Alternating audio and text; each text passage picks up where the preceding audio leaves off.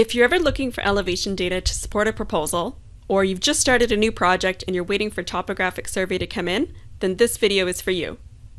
I'm going to show you how to find gorgeous lidar like this, to cut cross-sections like these, and to export data for use in other platforms. If you want to follow along with me, just click the link in the description below. We recommend using Google Chrome with hardware acceleration turned on.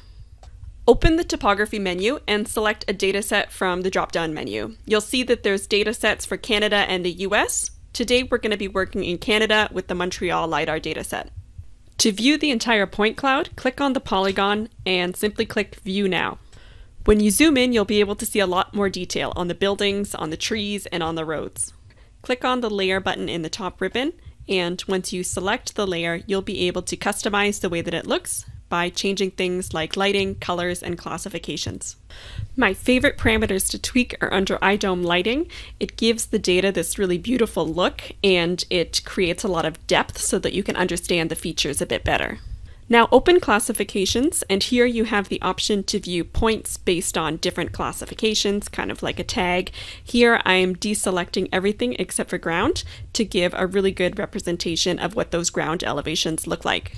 If you want to see a detailed cross-section through a feature from the dataset, simply click on the Insert menu, select Cross-section, and drop down one or multiple points to create the line. Here you have the option to preview your cross-section right in Equator, or you can export it if you prefer to look at it in a spreadsheet software. The last thing I'm going to show you is how to export the data for use in other CAD or GIS software. Return to the Layer Manager and toggle off the lidar point cloud layer, and then open up the topography menu. Choose the right format for your project and then click on the Select Area to View button. Once you do that, you'll be prompted to draw a shape around your site and then specify the resolution that you need for the job. Once your data is finished processing, you get an email with a link to download the information. Equator makes it easier than ever before to access the best quality elevation data online.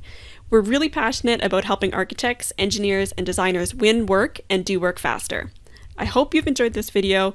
Feel free to reach out if you have any questions, and if you want more information, check out the link to the Getting Started guide in the description below.